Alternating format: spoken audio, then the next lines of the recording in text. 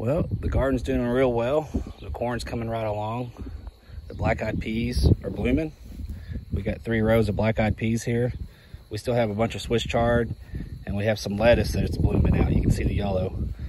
We got some more green beans right here. All this right here needs to be eaten down and fertilized. This is all just a wild lettuce, kind of a garden lettuce that I mixed, and it's all bolted and gone to flower. And so what I'm going to do to take this down and get ready to plant some other things, I'm going to move my chicken tractor down here and allow the chickens to eat all this down, scratch it down, fertilize it, and it'll take about 2 weeks to get from there to there. And they'll poop, eat, scratch, and get this soil ready for me to till in 3 weeks. So I'll let y'all watch that.